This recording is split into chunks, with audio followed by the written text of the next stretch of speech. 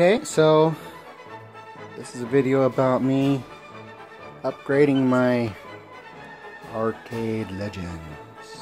So I only have like 100 games, no, about 60 games on here right now. And I bought this, a new hard drive with all the games that I ever wanted on it. So I am going to see what I can do about how to swap out a hard drive on an Arcade Legend. I hear it's not just straightforward plug and play, but I will figure it out.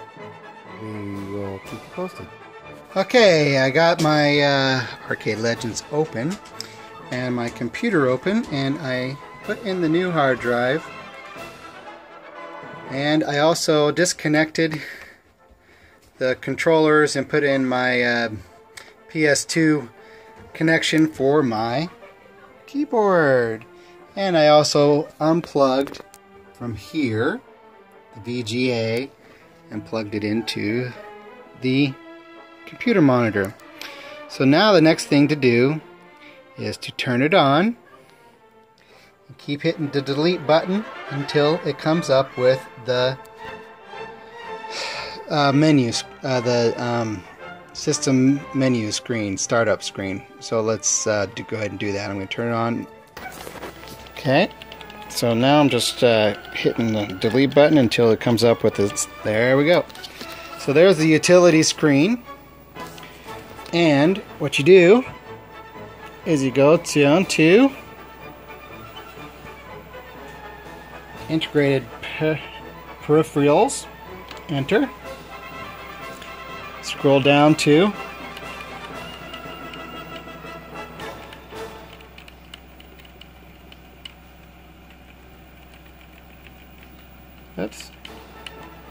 this one right here, onboard parallel port. You want to put disable on that. It probably is on like 378/IRQ7 or something, so make sure it's disabled.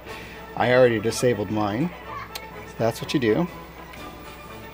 And then you hit F10 to save, as it says right here. F10 to save. And you F10. I'm just going to hit F10. Hit yes. And then enter. Now it's going to reboot the whole thing, and it's going to say on your monitor, ooh, can't see that on there, basically it just says not optimal mode, recommended mode is 1280 times 1024 60 Hertz, and it has a little question mark in it.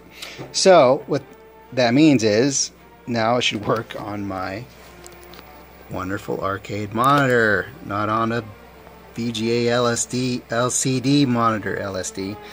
Boy, I must have had too much of that when I was younger. Alright, so there we go. And now I'm going to put all this back in the computer, and then I will show you what's going to happen with the actual game, because you have to also set it up for cocktail or upright, depending on what game you have. Mine is obviously a cocktail. Okay, here's my hard drive in there. As you can see, I just left the old one in and put the old one in, put the new one in, and just use the same wires, same as before, as when it was sitting on top of here when I was testing it.